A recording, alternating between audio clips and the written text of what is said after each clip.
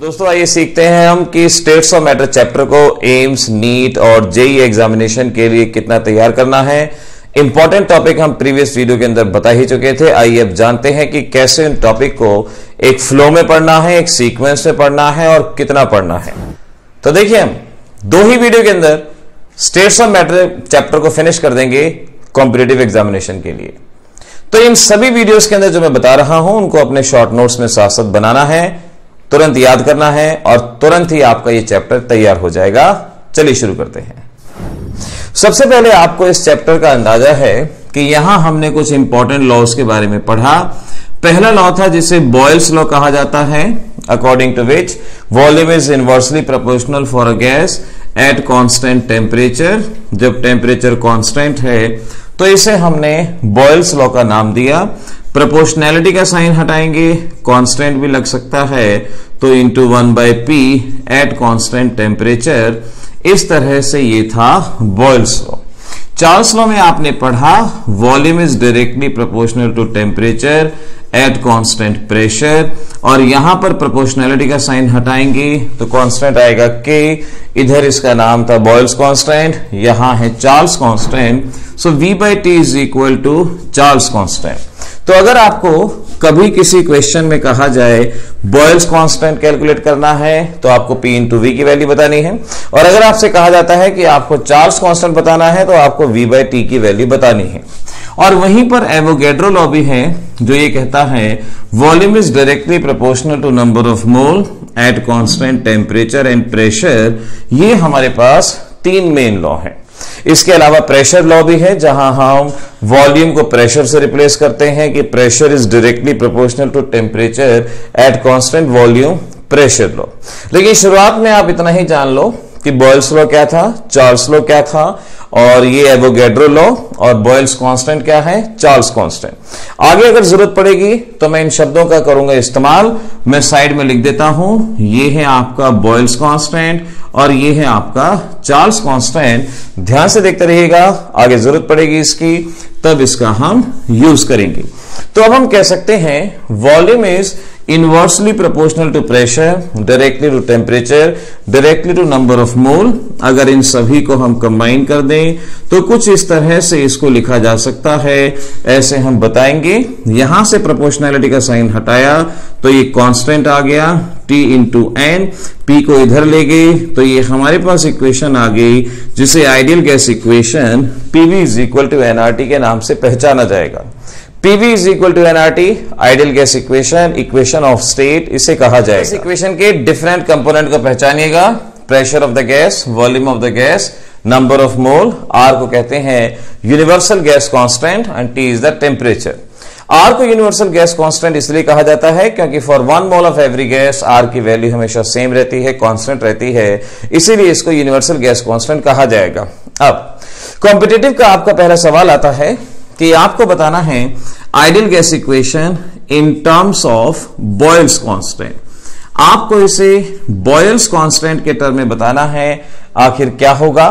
Now boils constant ये अभी मैंने आपको बताया था क्या होता है in terms of boils constant. Now PV is equal to K यहां पर बॉयल्स कांस्टेंट है, यानी यहां से हम PV हटा के अगर इसकी वैल्यू पुट कर दें तो K is equal to nRT। This is ideal gas equation in terms of boils constant. ऐसे ही अगर आपसे कहा जाए in terms of Charles constant, आपको इस इक्वेशन को बताना है।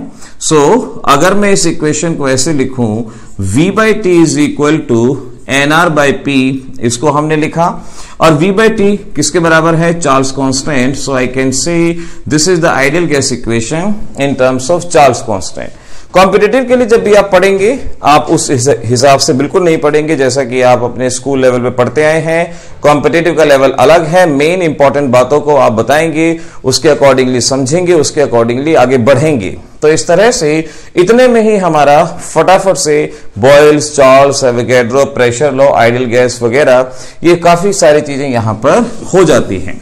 नाउ अब इतना हम जान चुके हैं, तो अभी तक हम जान चुके हैं कि ये है हमारी आइडियल गैस इक्वेशन, और इस इक्वेशन को हम यूनिवर्सल गैस इक्वेशन के नाम से भी जानते हैं क्योंकि हर यूनिवर्स की हर एक गैस इस इक्वेशन को फॉलो करती है।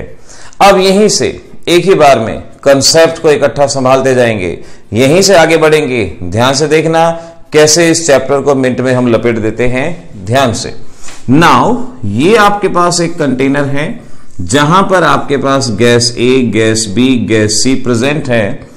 अगर मैं यहां पर ए का प्रेशर पूछूं तो इसे मैं लिखूंगा PA V is equal to NaRT, ये लिखा जाएगा क्योंकि वॉल्यूम कांस्टेंट है, R कांस्टेंट है, टेम्परेचर कांस्टेंट है।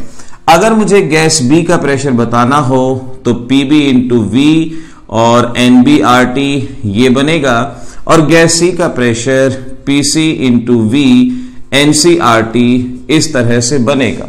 तो मैं कह सकता हूं pressure of gas A NA RT V, और उसी तरह से pressure of gas B NB RT V, और pressure of C NC RT V ये हमारे पास बनता है।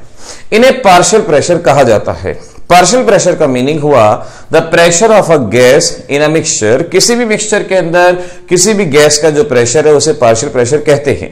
अब आपको मानना है कि ये सभी गैसेस कैसी हैं, non reactive.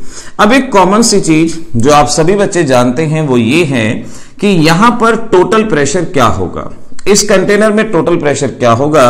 It will be the some of pressure of A, pressure of B, pressure of सी, और इसे ही हम डाल्टन्स लॉ के नाम से पहचानते हैं। तो देखिए किस तरह से चीजें फटाफट निबटती हैं, फटाफट होती हैं। अब मानो तो बहुत बड़ी चीज है, ना मानो तो तुरंत लिंक बनता चला जाएगा कि आइडियल गैस इक्वेशन थी, हमने नॉन रिएक्टिंग गैसेस का मिक्सचर लिया, ए का प्रेशर, बी का प्रेशर, सी का प्रेशर देखा, और इन सभी का सम Dalton's law of partial pressure कहलाया जाएगा। So according to this total pressure of a gaseous mixture is the some of their partial pressure. अब यहां से PA, PB, PC की वैल्यू को अगर हम रख दें तो ये बनता है P total Na into RT by V plus NB RT by V plus NC RT by V, जो कॉमन निकलता है कॉमन निकाल लें। So we can say P total RT by V Na plus NB plus NC, ये equation हमारी form होती है। ना let this is equation number 1। अब अगर आपको ए का पार्शियल प्रेशर बता रहा है, PA को P टोटल से डिवाइड कर दें, B के लिए बताना है P टोटल से डिवाइड करें, C के लिए बताना है P टोटल। मैं यहां PA को P टोटल से डिवाइड करता हूं, so it will be P total and Na into RT by V, और P टोटल के अंदर भी है Na plus NB plus NC into RT by V, ये भी यहां पर है। तो मैंने PA को P टोटल से डिवाइड कर दिया, V से V कैंसल आउट, और ये आता है Na upon Na plus NB plus NC। और शायद आप समझ पाओगे ratio of the number of mole of one component to the total number of mole, क्या कहते हैं इसको, याद आया, this is called as mole fraction. So we can say PA is equal to mole fraction into P total. तो इस तरह से डाल्टन्स लॉ की इस एप्लीकेशन को आप याद रखेंगे कि partial pressure of a gas can be calculated with the help of its mole fraction and P total. ऐसे ही अगर आपको ये गैस B के लिए बताना हो तो XB इंटू P टोटल, और गैस C के लिए बताना हो तो XC इंटू P टोटल। ऐसे हम डाल्टन्स लॉ को भी यहां पर इकट्ठा समझ चुके हैं। तो कौन कौन सा लॉ हो गया, बॉयल्स हो गया, चार्ल्स हो गया, एवोगैड्रो हो गया, प्रेशर हो गया, आइडियल गैस इक्वेशन हो गई, और उसके साथ साथ डाल्टन्स लॉ।